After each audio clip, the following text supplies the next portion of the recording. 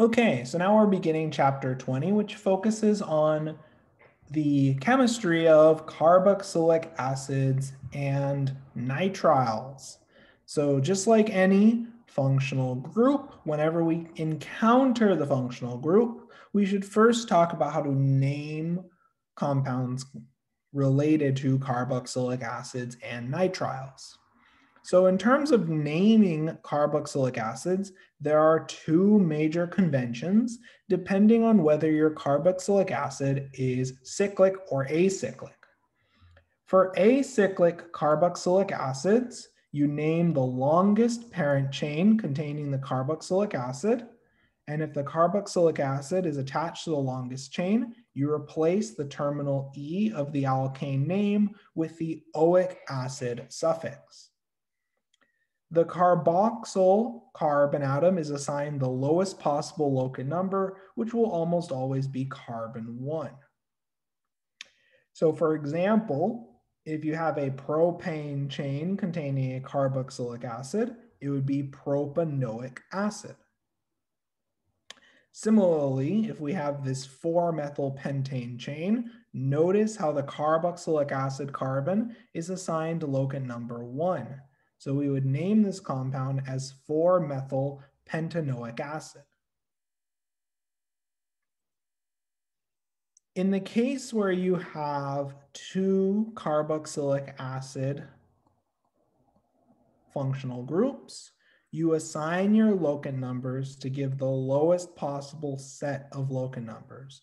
So we name this compound as 3-ethyl 6-methyl-octane dioic acid, with the dioic suffix being used to account for the fact we have two carboxylic acid functional groups.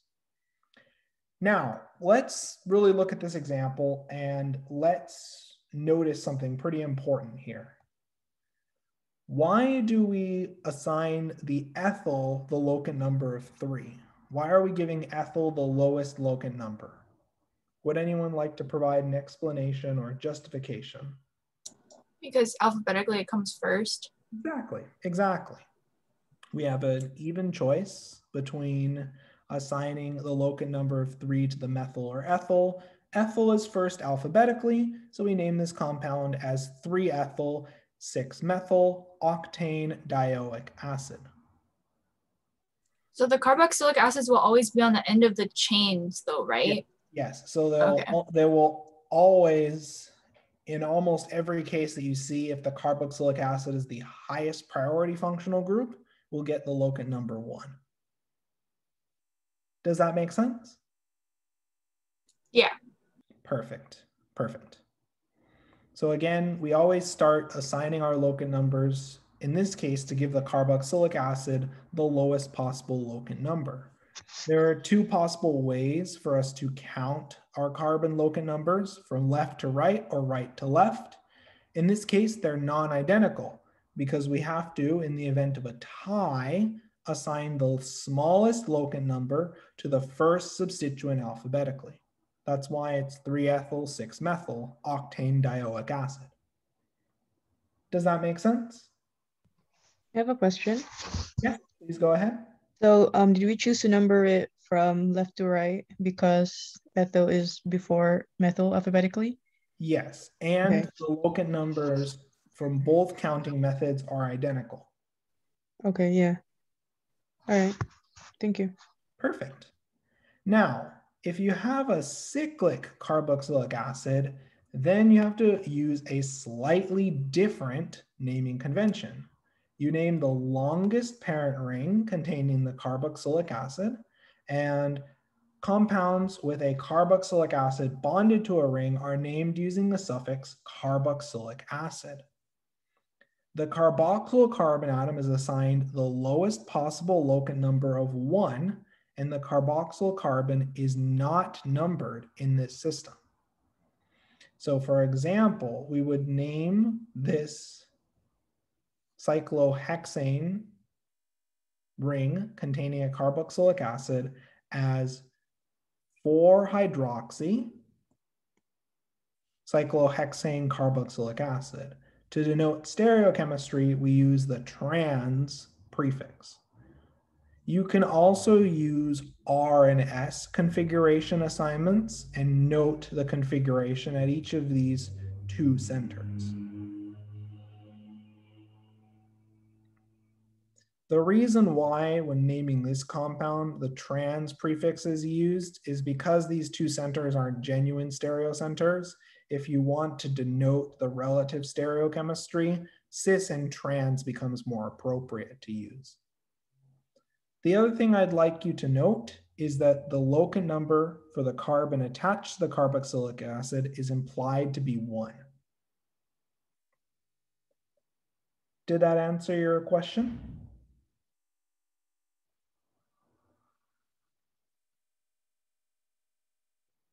So looking at this second example, in this case, we have 1-cyclopentene, and because the carboxylic acid is attached to a cyclic chain, we name this using the suffix carboxylic acid. Does that make sense to everyone? Any questions do I address?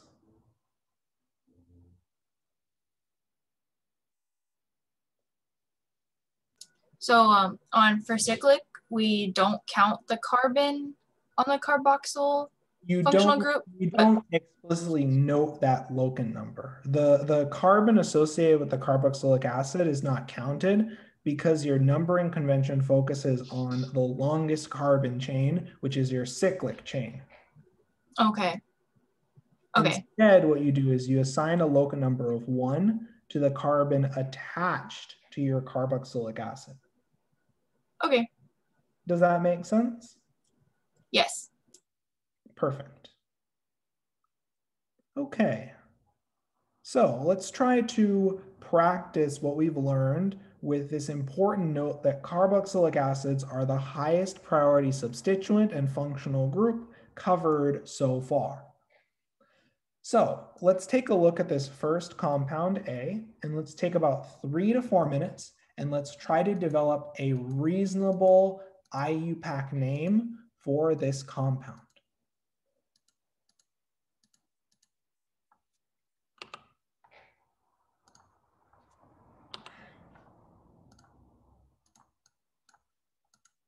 So let's take about 3 to 4 minutes to work through this example, and I'd like students to share their responses in the chat, verbally, or annotated directly onto the class whiteboard using the annotate tool. And although this is a somewhat simple structure, it highlights an important point when it comes to carboxylic acid nomenclature, in that you name the longest chain that contains your carboxylic acid. So we have a proposed name of 4-ethyl pentanoic acid. Okay. Now looking at this proposed name, we have a revision, 2-ethyl pentanoic acid. So we're using the following locant numbers. So we have an ethyl group at the 2 position, we have a pentane chain, and then the ending turns into pentanoic acid. What does the class think? Do you agree with this proposed name? Do you disagree? Do you have any questions? What does the rest of the class think?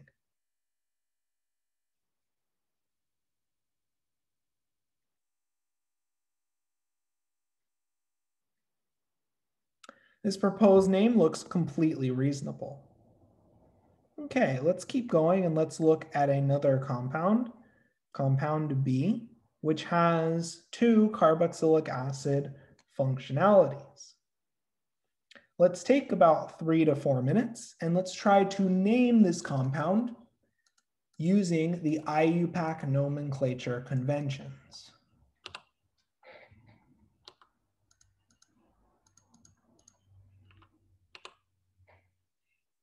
And if you have any questions or if you'd like to share your proposed responses, don't be shy to share your questions or proposed responses in the chat, verbally, or annotated directly onto the class whiteboard.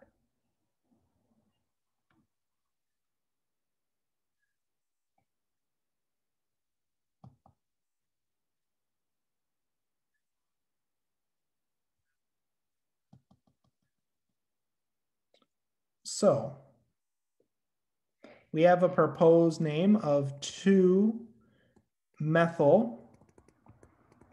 propane dioic acid. So in this case, they're using the following numbering convention. We have a methyl group at the 2 position. We have a propane chain. And because we have 2 carboxylic acids, we use the dioic suffix.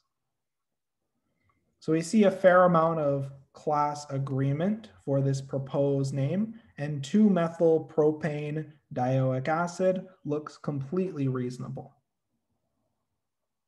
Are there any other questions on this example? Any other responses for this example? I have a question for this one. When naming, as seen on the example, it says propanoic.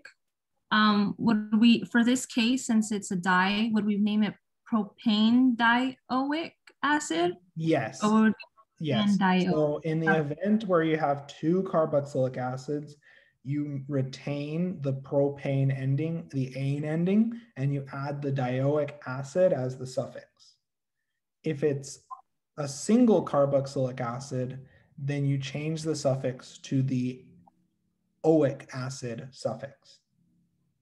Okay, so for the dyes, this is this special case where we keep it as propane then, or we keep the ending? Yes. Okay, got it. Exactly. Thank you.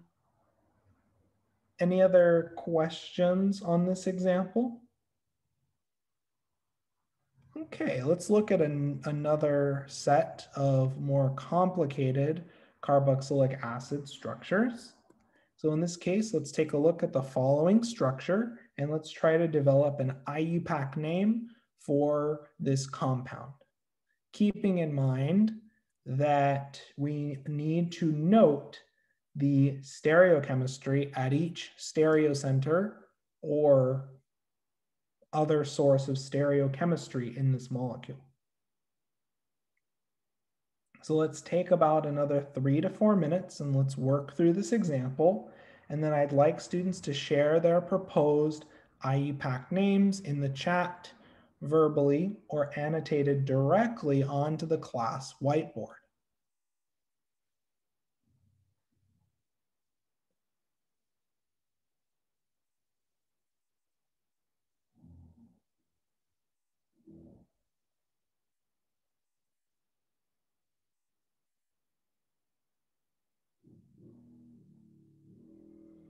So we have some students noting that our high priority groups are on the same side of the alkene.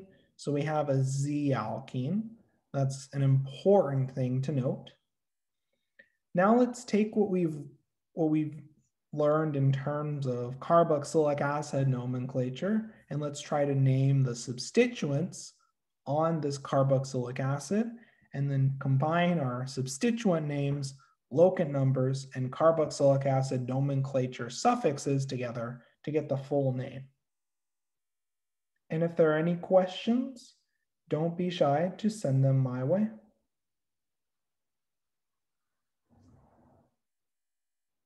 Me stands for a methyl group. So Me is often used as a replacement and an equivalent of the CH3 group.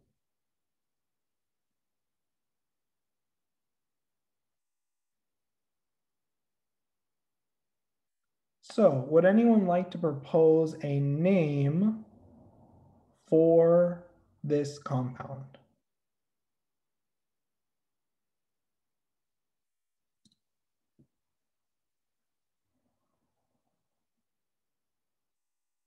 Or would anyone like to start trying to name the substituents on this carboxylic acid chain? So let's keep working through this example, and I'd like to see some student responses in the chat or verbally.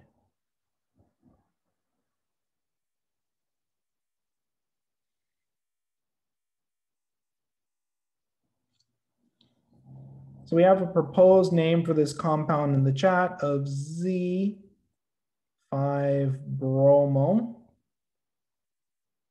4-chloro, 2,6-dimethyl,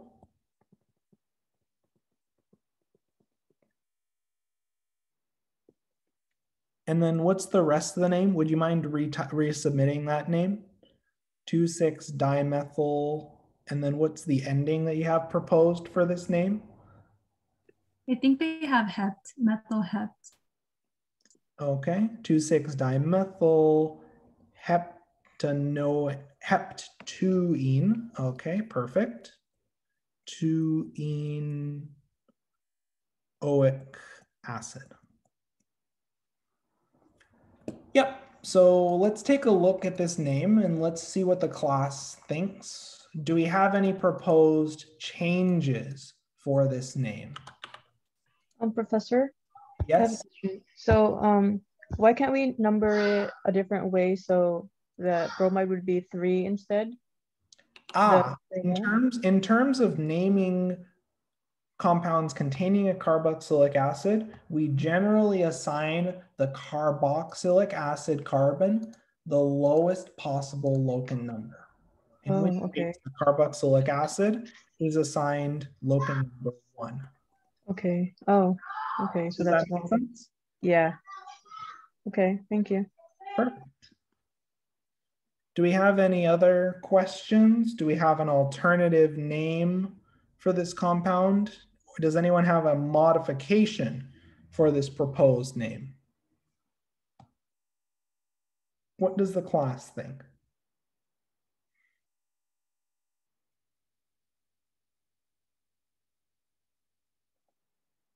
Does anyone notice a change?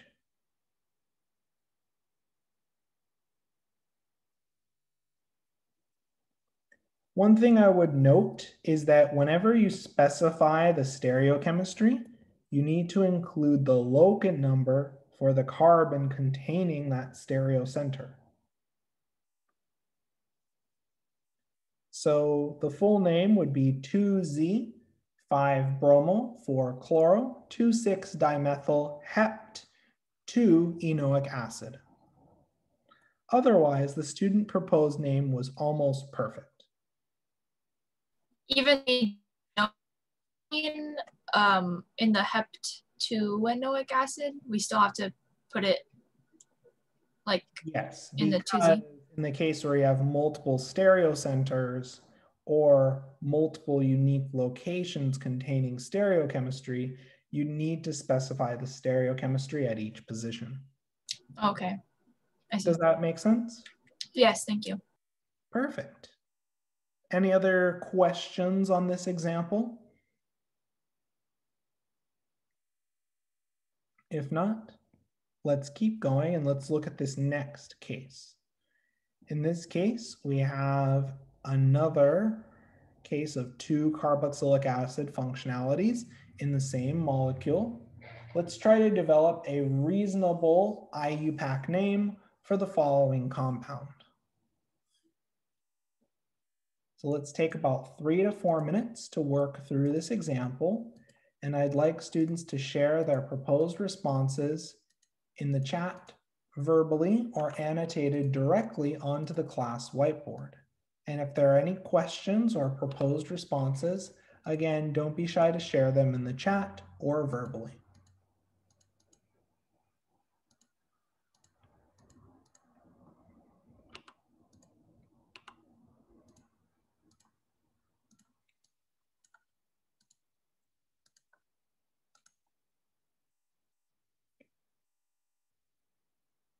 So let's keep working through this example, and I'd like to see students sharing their proposed responses in the chat, verbally, or annotated directly onto the class whiteboard.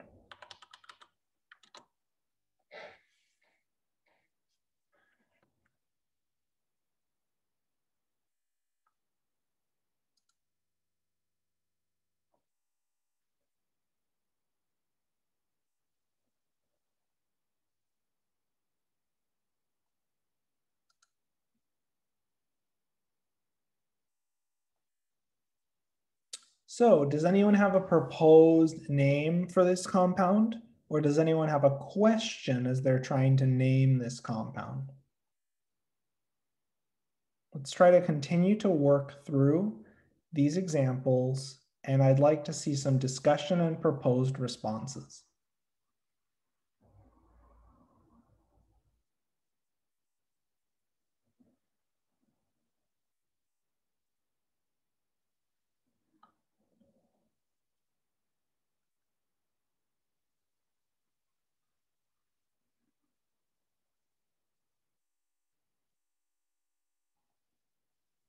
So would anyone like to share their proposed name for this compound or a question?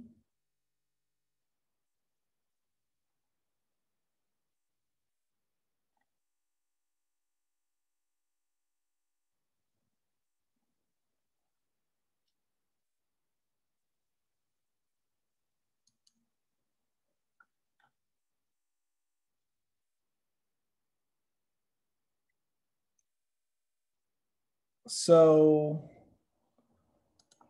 you can name that as isopropyl. You can also name it using the expanded name of propan 2-il. Both would be fine.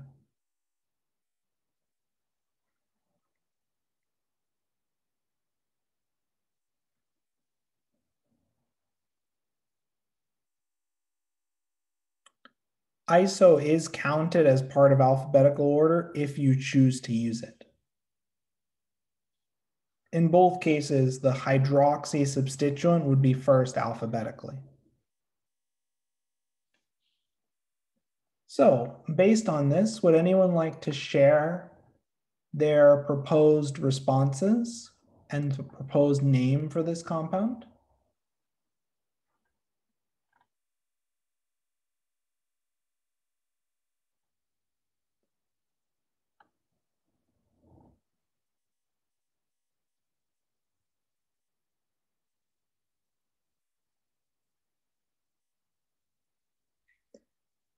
So when we have a ketone,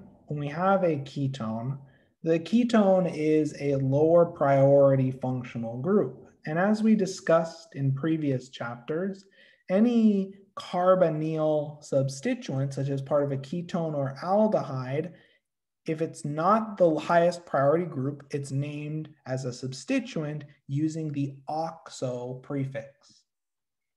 So with that information in mind, would anyone like to try to name this compound? Considering the carboxylic acid is a higher priority functional group than a ketone, and considering that to name a ketone substituent, you use the oxo prefix. So we have a proposed name in the chat, and I'm going to write out their locant numbers. So we have a proposed name of 4-hydroxy, 3-isopropyl, 5-oxo, hexanoic acid. So that name looks great so far. Are we missing something, or is there something that we need to account for? Stereochemistry, and as one of the other students noted, this stereocenter is an S stereocenter. Now it's important that we justify that. So in terms of priority, hydroxyls priority 1, carbon directly attached to the carbonyls priority 2, carbon attached to the isopropyl group priority 3, tracing from highest to lowest priority. That gives us an S stereocenter. Does that make sense to everyone? Any other questions on this proposed name? Does anyone have any other modifications for this proposed name? Question, so for the ketone, we would just leave it as literally just oxo. Like, yes, and that's the generic notation of any carbonyl substituent, be it a ketone or an aldehyde, both of which are lower priority than a carboxylic acid. Does that make sense? Yeah, because I was having trouble with that part, so I didn't know where to do with it. No worries. Thank you. Any other questions that I can address? If he was on the 6 carbon and it was an aldehyde, would the 6-oxo just imply that it was an aldehyde since we know we have hexane? Yes, that is correct. Okay. Does that idea make sense? Yes, thank you. Perfect. Okay, so let's look at some cyclic systems. Well, by definition, a carboxylic acid must be terminal because there's no other way to have that substitution pattern on a non-terminal carbon. Does that make sense?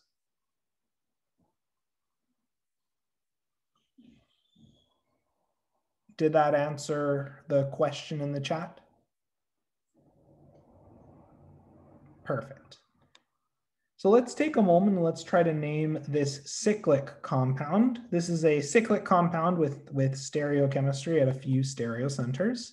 So let's try to note and name this compound following the IUPAC method for cyclic carboxylic acids, accounting for stereochemistry.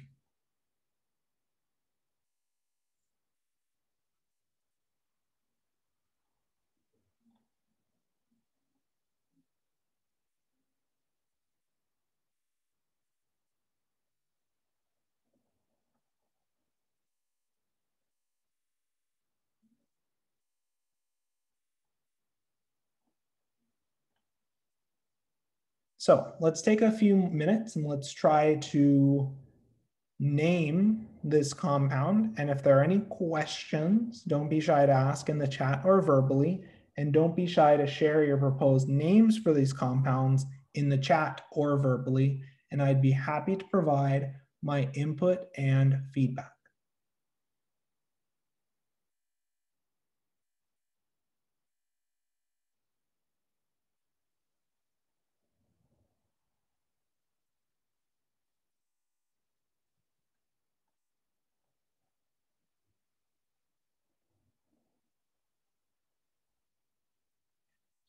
So we have a proposed name of, I'm including the numbers just to help everyone contextualize this student proposed name. So we have a proposed name of 3-hydroxy 5-iodo. I appreciate the fact that the hydroxyl group was given priority in numbering because H comes before I alphabetically. Cyclohexane, carboxylic acid. And I also appreciate that the student used the carboxylic acid suffix, which noted that this is a carboxylic acid attached to a cyclic carbon chain. As everyone is starting to note, we need to note the stereochemistry of these two stereocenters. We already are beginning to see some initial proposals for stereochemistry of 3s, 3s5r. Okay, let me include those annotations. So, what do we think? Do we agree or do we disagree with this proposed name? Does anyone have an alternative stereochemical assignment? Is it possible that they can be both S, or am I just looking at it incorrectly? They can be, but let's delve into the stereochemistry in this case and let's justify our answer. So the alcohol is priority 1. Now, this is a very interesting case when it comes to priority. What is higher priority, an iodine or a carbon atom? Iodine. Yeah, okay. And then the alkyl chain on top is priority 3. So tracing, we get an S stereocenter for our first stereocenter. Now let's repeat this same idea. What's higher priority, an oxygen or a carbon? What's higher priority? Yep, exactly right. Oxygen is higher priority. So the iodine's priority 1. The carbon attached to the oxygen's priority 2. The carbon attached to the carboxylic acid is priority 3. So in this case, are we dealing with a clockwise or counterclockwise motion counting from highest to lowest priority? Is this an R or S stereocenter?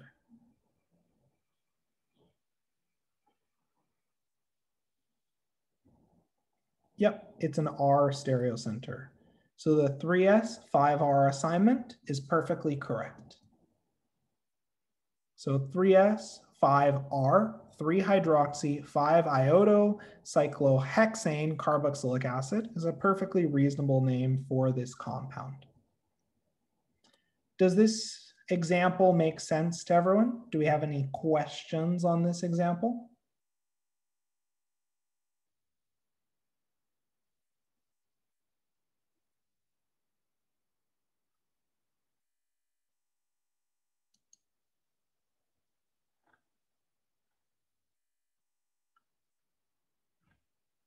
Okay, so let's keep going now and let's look at one last example, keeping in mind that when you have an aldehyde substituent, and specifically a 1-carbon aldehyde substituent, this group is named as a formal group. Remember how we talked about different acetyl group derivatives? So for example, if there's a methyl attached, this is an acetyl group. Well, if there's a hydrogen attached, it's a formal group. The reason why we covered the names of many of these acetyl group derivatives is because they come up when you start to see cyclic systems. So with this information, let's try to apply this information and apply the rules for naming carboxylic acids to provide an IUPAC name for the following cyclic compound. And you may see compounds very similar to this in the context of intramolecular aldol reactions and the reduction of anhydrides, for example. So, would anyone like to propose a name for the following compound? Or if you have a question, you can also ask your question in the chat or verbally, and I'd be happy to address your questions.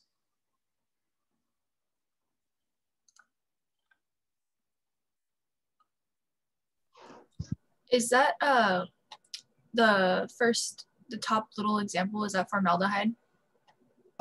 So formaldehyde would be if there are 2 hydrogens attached.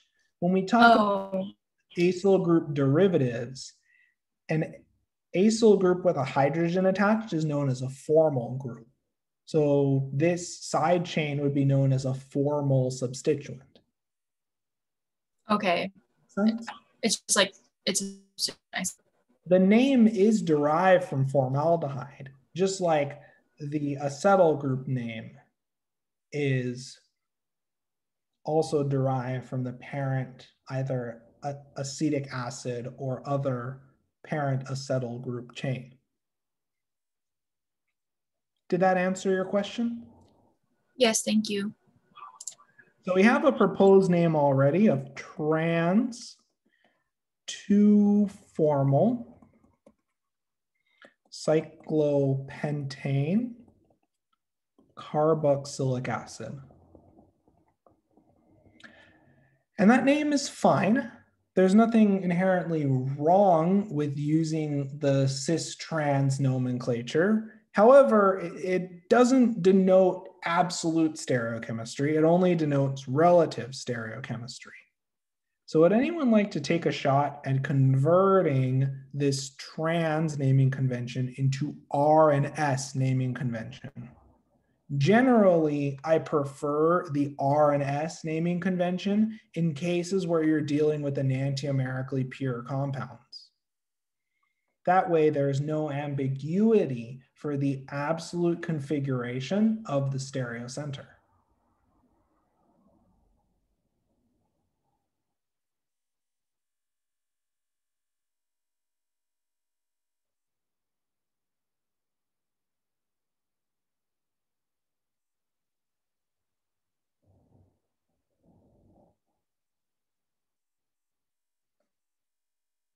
So we have a lot of students commenting that they've assigned both of these stereocenters as S. So to help us with that, we're going to draw out not the mirror image, but the rotated structure. You do not want to draw the mirror image, otherwise you'd get the enantiomer and all of your configurations would be reversed.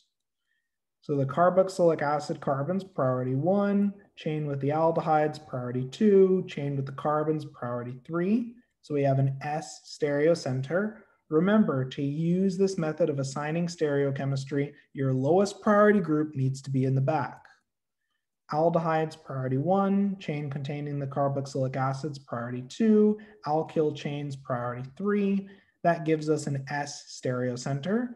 So we name this as 1S, 2S, 2-formyl cyclopentane,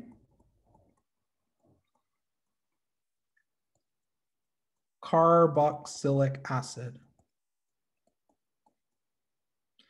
And now this is subjective, but in some conventions, they do note the locant number of the carboxylic acid in cyclic chains by calling this cyclopentane 1-carboxylic acid. This is somewhat up to convention. You can include this locant number, or you can omit it and say that it's implied. It's partially because we're denoting stereochemistry, it helps eliminate some of the ambiguity. But generally for cyclic systems, it's not uncommon to see IUPAC names include the locant number for the carboxylic acid in the name.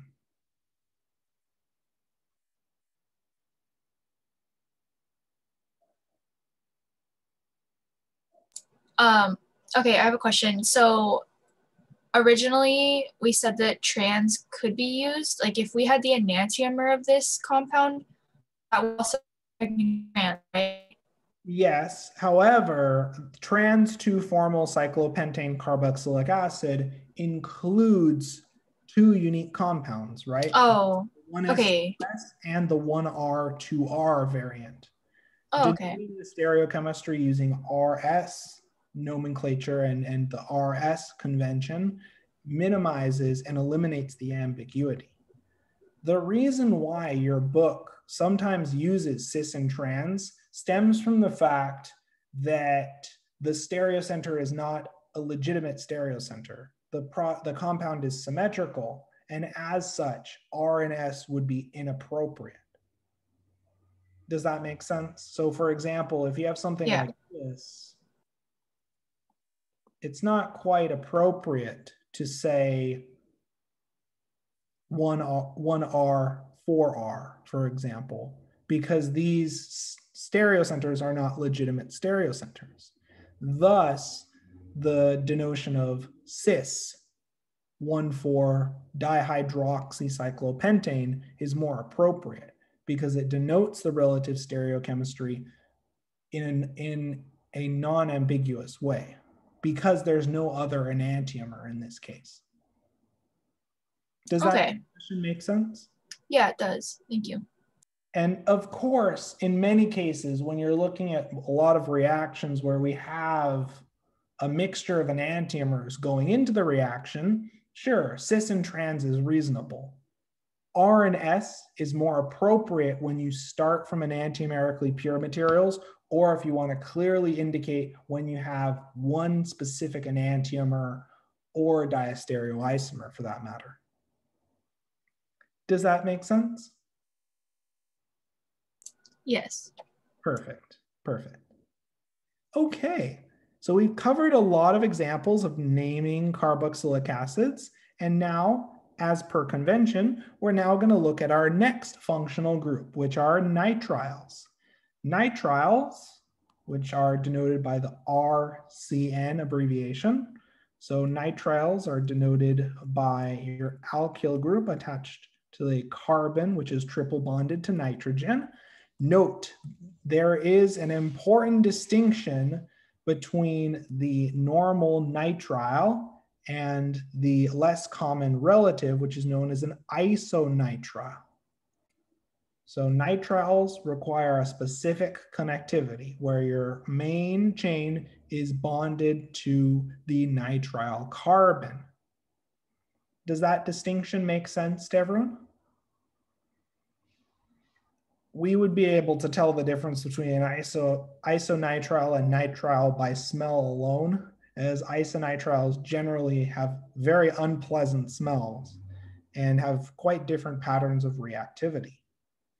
Nitriles are often very closely related to carboxylic acids, and they're named using a very similar convention. So first, you name the longest parent chain containing the nitrile. You then name the nitrile using carboxylic acid nomenclature. And it's important to note that complex nitriles are acids, and you name nitriles as derivatives of carboxylic acids. So you replace the ic acid suffix or oic acid suffix with the suffix O-nitrile. The nitrile carbon is generally assigned the lowest possible locant number. So for example, if we start with acetic acid,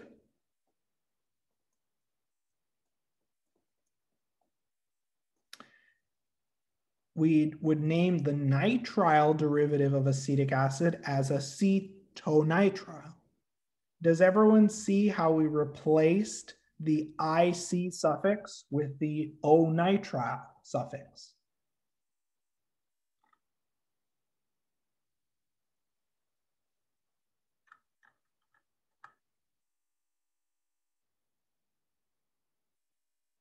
Oh, Professor, yes, I can yeah. scroll for a moment.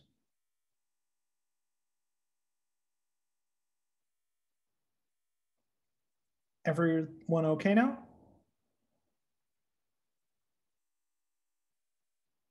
Okay, perfect. Likewise, if you start from benzoic acid and you're looking at the nitrile derivative of benzoic acid, we'd name benzoic acid's nitrile derivative as benzonitrile.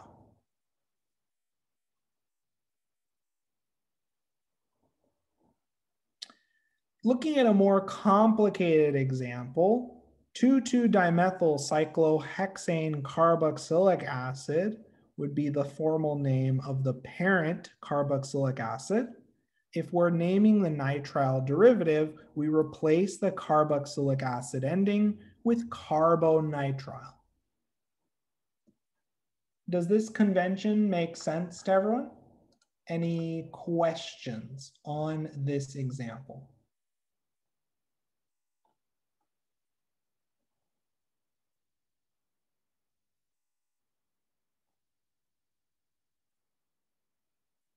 Okay, so let's try to apply what we've learned here, and let's try to name a set of compounds that we'll label them A and B.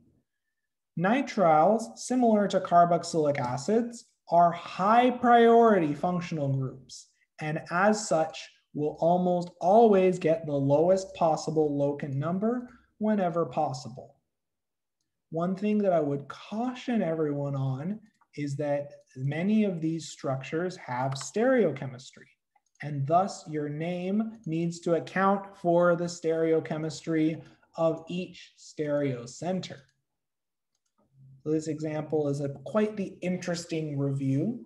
So let's take about 3 to 4 minutes to work through these two examples, and let's have students share their proposed names for each of these compounds in the chat verbally or annotated directly onto the class whiteboard. And if there are any questions or parts I can provide feedback on, don't be shy to send them my way. And I'll be happy to provide my input and feedback. Is this the same as like the carboxylic acid where when it's a chain, we count the carbon, but Yeah, if it's cyclic, we don't like technically count it? Okay. When it's cyclic, then the lowest implied. broken number is assigned to the carbon attached to the nitrile. Well, if it's acyclic, the nitrile carbon is counted as part of the main chain. Does that make sense? Yes, thank you. Perfect.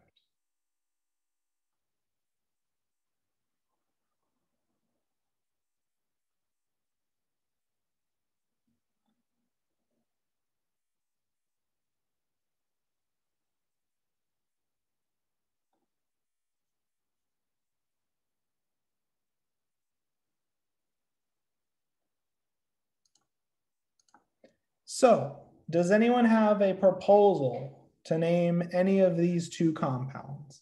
Does anyone have a proposed name for any of these two compounds that they'd like to share with the class?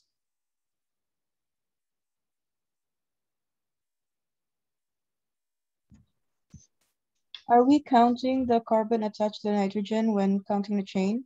The nitrile carbon is in fact counted as part of the main chain. Okay, thank you. And remember, we need to assign the stereochemistry of all stereocenters.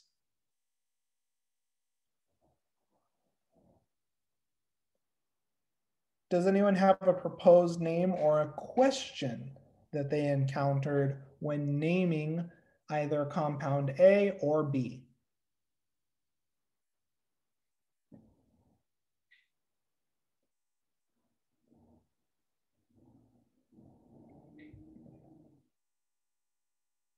Let's keep working on these examples, and I'd greatly appreciate students sharing their proposed responses in the chat or verbally. Well, we have a proliferation of proposed names. So in this case, first looking at this alkene, let's take this one step at a time here. And first, is this alkene E or Z? It's E, yep. So we have proposed names of 2E, 4-methyl, pent, 2-ene, O-nitrile.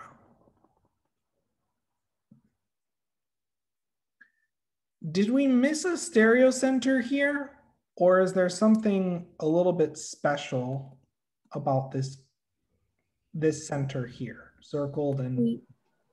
I don't think it's a stereocenter because 2 of the substituents are the same. Exactly right, exactly right.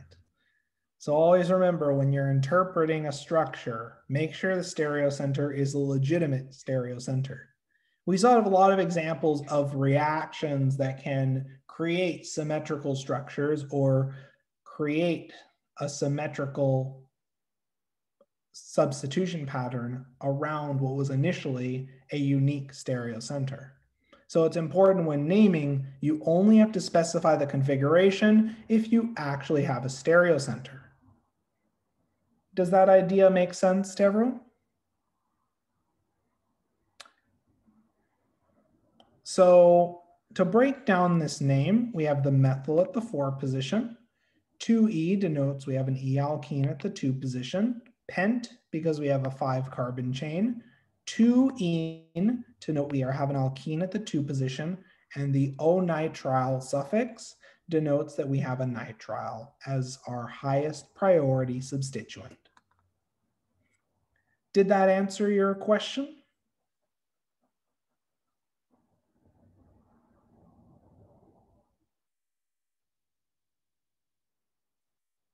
Did that address your question in the chat?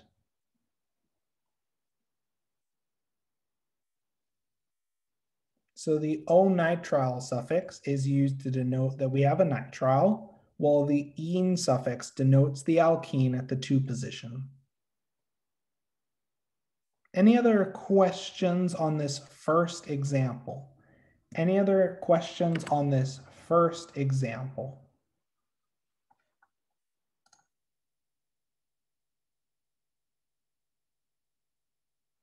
So one thing I would note, and one modification, is that in this case, it would be 2-pent-ene, pent-2-ene.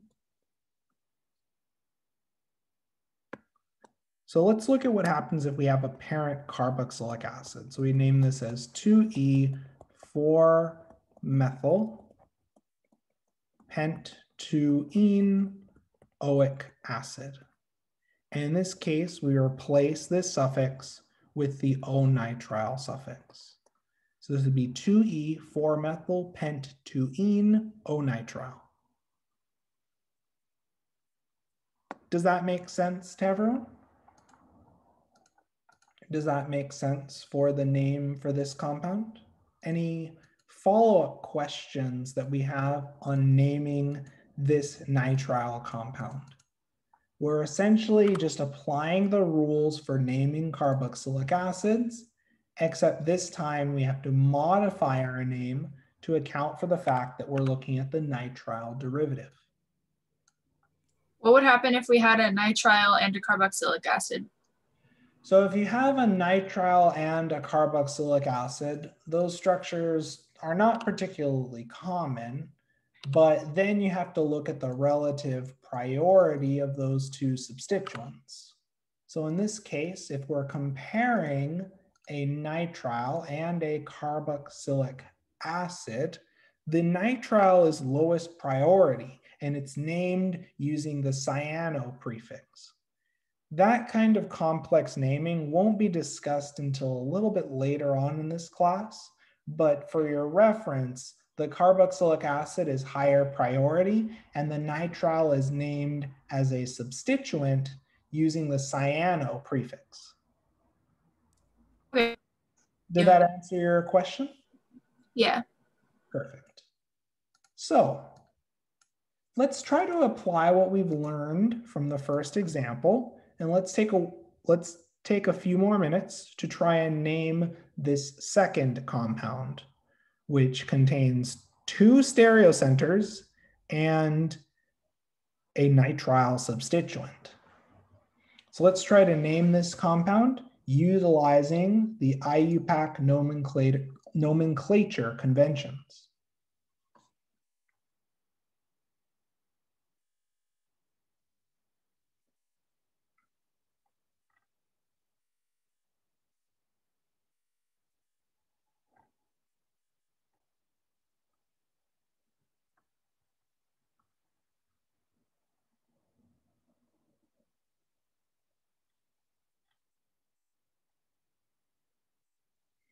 Wow, it's great to see we already have a proposed name in the chat of 2R5S, 2-chloro, 5-hydroxy,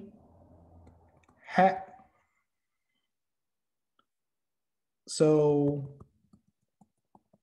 if we are naming the parent carboxylic acid, this would be a hexanoic acid main chain.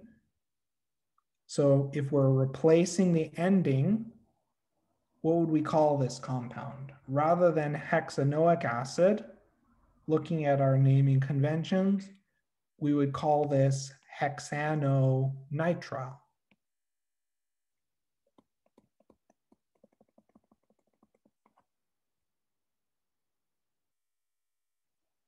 So we have a little bit of contention with regards to the stereochemistry.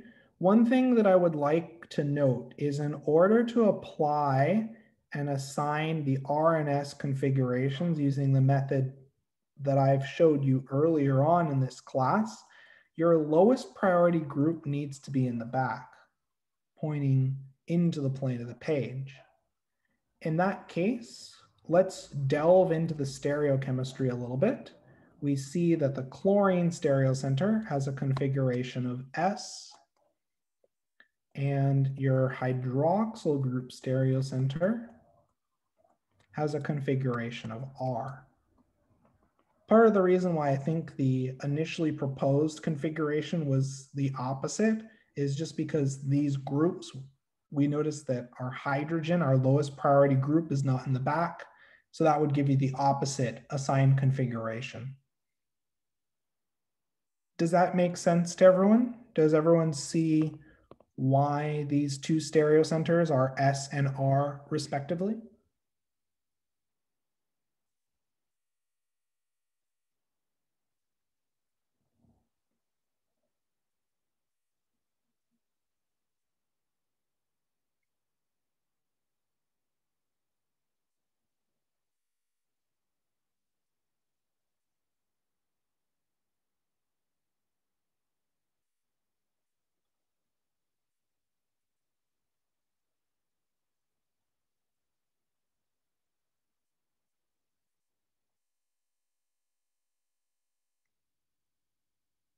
Okay, any other questions on this example before we move on and look at one other example of naming nitriles?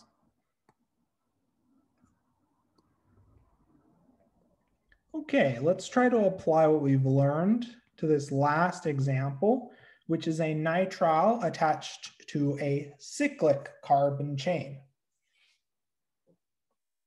So let's take a few minutes and let's try to name the following compound using IUPAC naming conventions. And I'd greatly appreciate if students would share their proposed responses in the chat or verbally. And if there are any questions I can address, don't be shy to ask in the chat verbally, and I'll be happy to address your questions.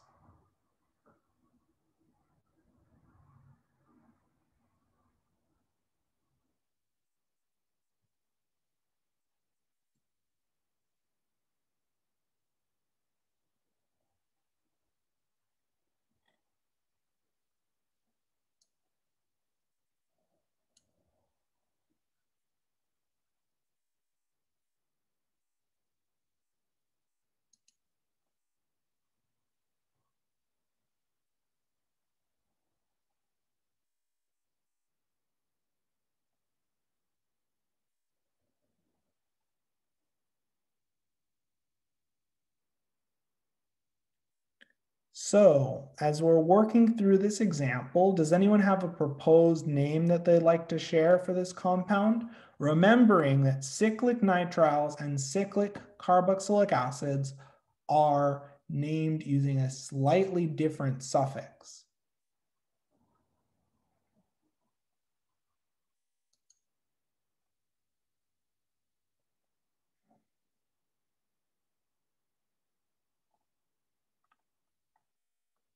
So what does the class think? Do we have any proposed names? We have some students already starting to assign stereochemistry. They're noting that these stereocenters are possibly R stereocenters. Okay. Would anyone like to try to put together these stereochemical assignments and substituent names into a full name? So we have a proposed name of 1R3S, interesting, 3-ethyl cyclohexane,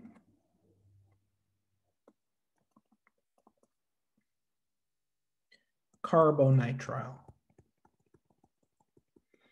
And you can put the 1 locant number as well. So we have a little bit of contention on this second stereocenter. So let's take a look and let's assign the stereochemistry. Nitrile carbons, priority 1, alkyl group closest to the ethyl, priority 2, alkyl group farthest from the ethyl, priority 3. This first center is R. Let's look at the second stereocenter now. Ethyl group is the lowest priority.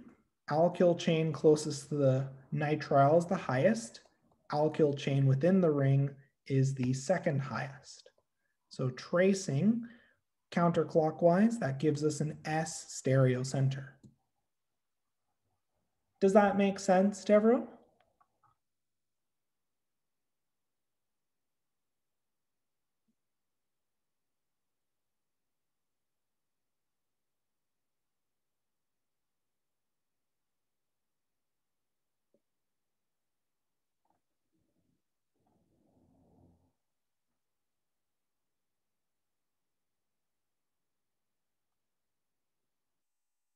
Perfect. Any other questions on this proposed name?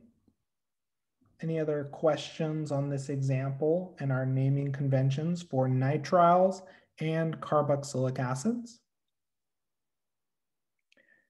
I would say knowing how to name carboxylic acids is pretty important because we're going to see next chapter at least 6 carboxylic acid variants that are named using the same carboxylic acid nomenclature guidelines.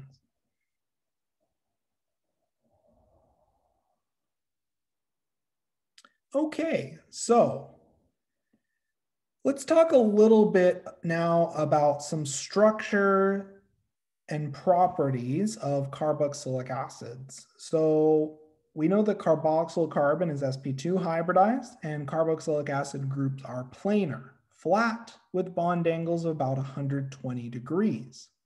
Carboxylic acids generally have quite high boiling points because they can form hydrogen bonds, and carboxylic acids often exist as cyclic dimers held together by 2 hydrogen bonds. Carboxylic acids are pretty interesting in that they have a hydrogen bond donor and acceptor. So you can often see these dimeric structures, which in turn leads to a very strong intermolecular attraction between 2 molecules containing a carboxylic acid, which generally helps explain why carboxylic acids have generally quite high boiling points. Does that discussion make sense to everyone? These strong hydrogen bonding interactions lead to higher boiling points than the corresponding alcohols. Okay, let's keep going now. And let's talk a little bit about the dissociation of carboxylic acids. So carboxylic acids, as their name implies, are in fact acids, and they are proton donors towards weak and strong bases. So they can react with weak or even strong bases to produce carboxylate salts. Carboxylate salts, interestingly enough, are water soluble, while carboxylic acids with more than 6 carbons are only slightly soluble in water. We've actually utilized this property in the previous 112 lab, where we extracted a carboxylic acid from a mixture containing other non-acidic components. So it's important to note this unique feature, both in terms of how carboxylic acids can react as acids and the solubility of carboxylic acids and carboxylate salts. Does this discussion make sense to everyone? This is very useful if you want to isolate and separate a carboxylic acid.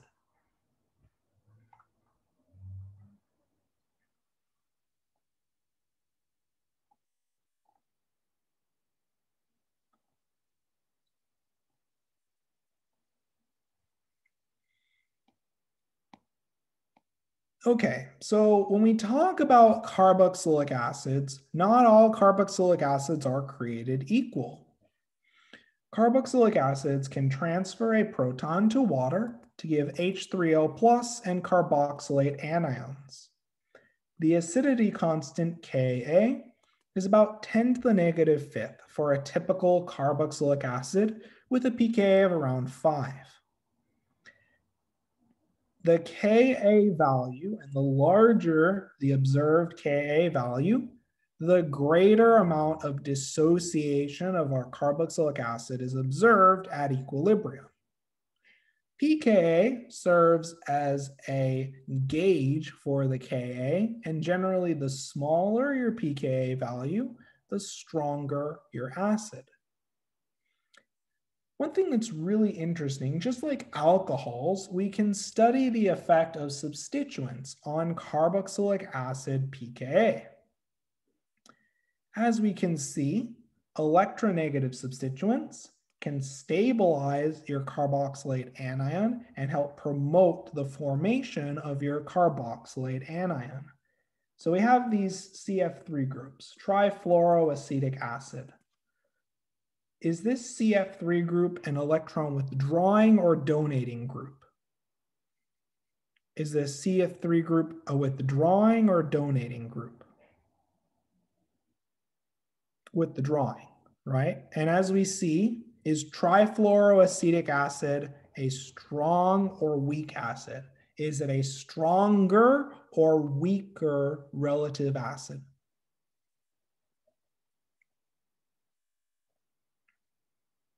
Just looking at this table comparing to like acetic acid, it's definitely a stronger acid.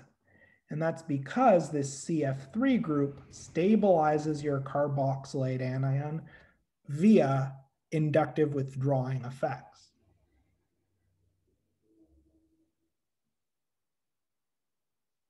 Does that discussion make sense to everyone? Generally, withdrawing groups help stabilize your carboxylate anion and thus increase the acidity of your carboxylate proton.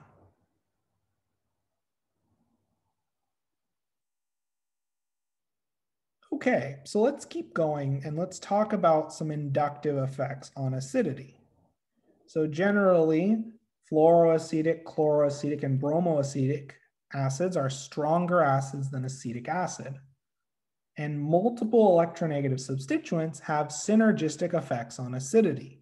The more inductive or resonance withdrawing groups you have, the more acidic your carboxylic acid proton will become. Does that idea make sense?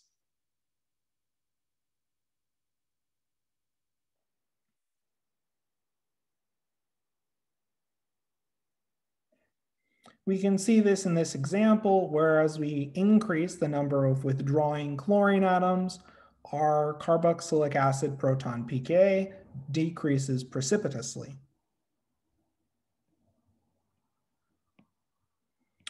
Now, when you look at aromatic carboxylic acids, you can begin to notice an additional trend.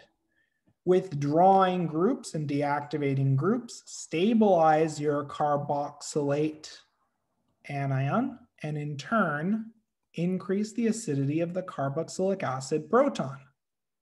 Wonderful. However, we begin to see a really interesting effect when we start to look at electron donors. What do we notice when we have electron donating groups? What happens to the acidity of our carboxylic acid proton? Does it increase or decrease when we have electron donating groups, specifically pi donors, such as an alcohol or a methoxy group? What happens to our carboxylic acid proton acidity? Becomes less acidic. And part of the reason for that is this pi donor group destabilizes the carboxylate anion via donation. If you have an electron-rich anion and you're shoving additional electron density adjacent to that very electron-rich carboxylate group, you're going to destabilize that carboxylate anion. And as a result, it's more difficult for you to generate that carboxylate anion, and that carboxylic acid proton is less acidic. Does that argument make sense to everyone?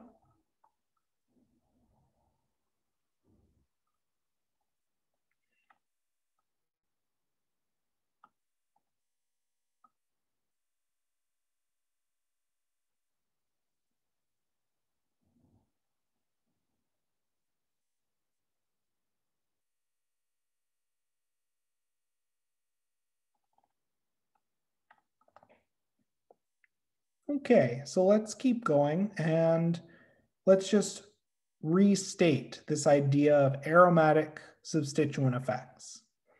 An electron withdrawing group, such as a nitro group, increases acidity by stabilizing the carboxylate anion.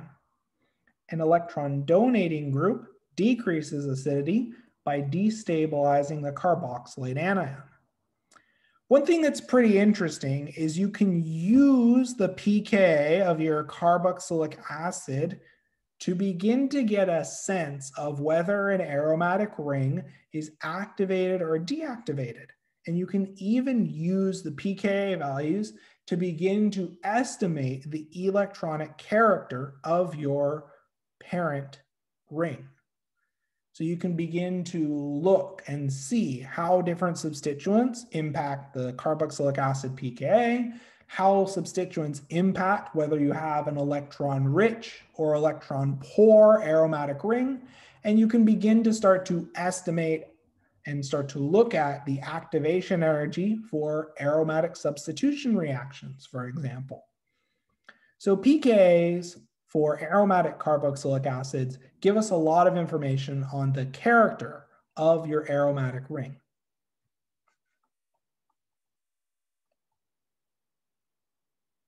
Does this idea make sense? A constituent deactivating in and of itself?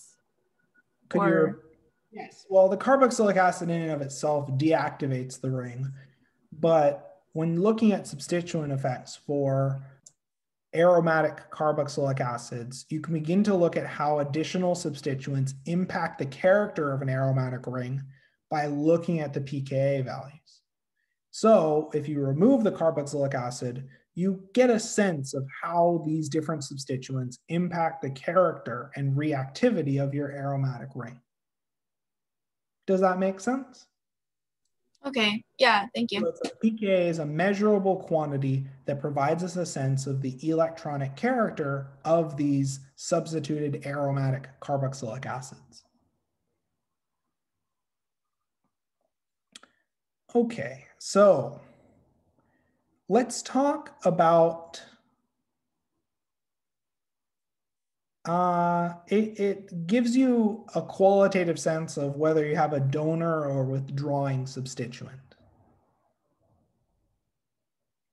So we've talked a lot about carboxylic acids. Let's talk about some methods to prepare carboxylic acids. The first of which is the oxidation of a substituted alkyl benzene with permanganate or sodium dichromate. This is a very harsh reaction, and as a result, you're generally going to oxidize almost every other functional group in your molecule that's remotely oxidizable. So this is quite useful for oxidizing alkyl benzene substituents. Primary alkyl groups are oxidized to carboxylic acids. Secondary alkyl groups are oxidized to ketones. Tertiary alkyl groups are generally not reactive. However, for certain substrates, this is an incredibly useful method to prepare carboxylic acids from the parent alkyl groups. Does this reaction make sense to everyone? And I just want you to note, this is a harsh reaction. So you certainly don't want to run this in the presence of an alcohol or an amine, because you're certainly going to oxidize other things in your molecule. Any questions on this reaction?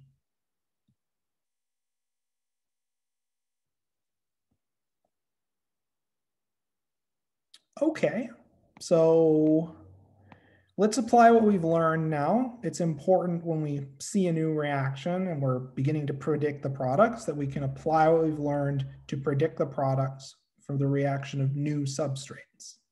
So let's look at these two examples.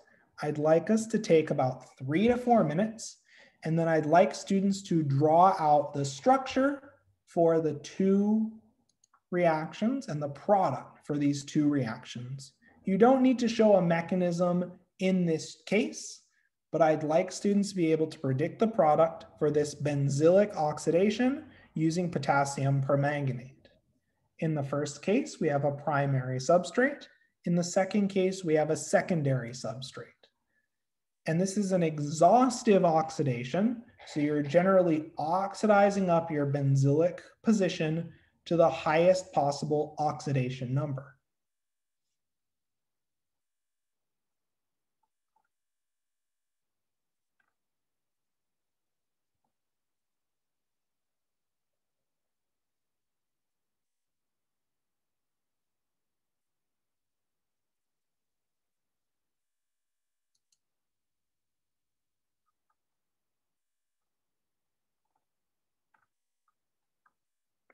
So we have a student accurately predicting that this first substrate, which has a primary alkyl group, would yield a carboxylic acid.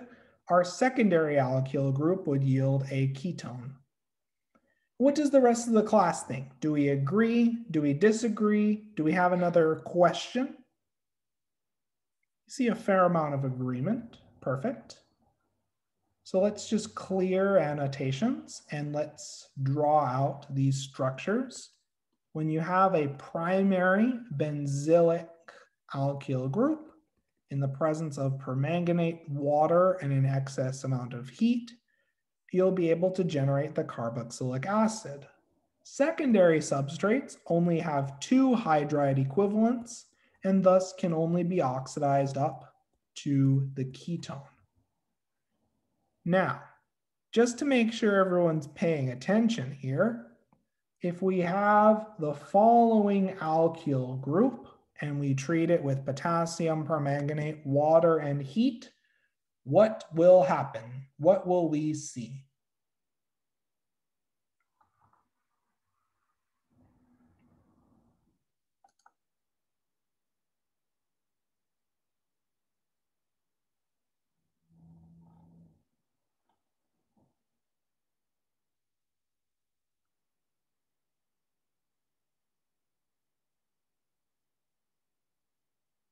No reaction, exactly right.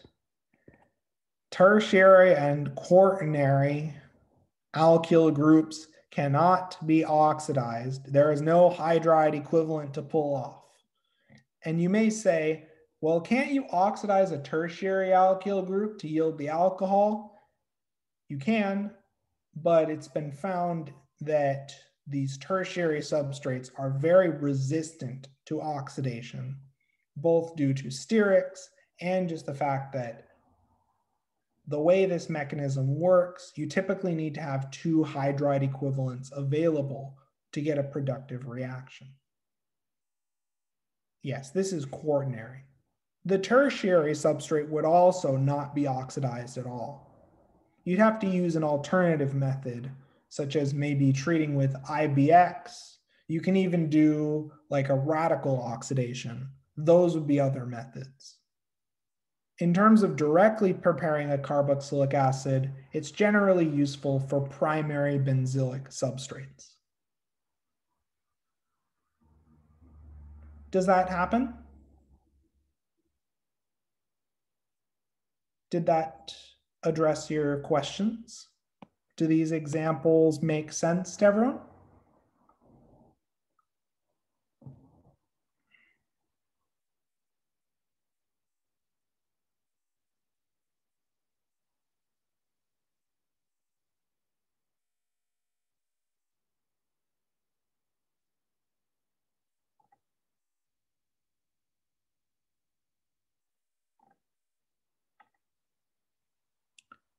Perfect. So this is a good stopping point for today. So we'll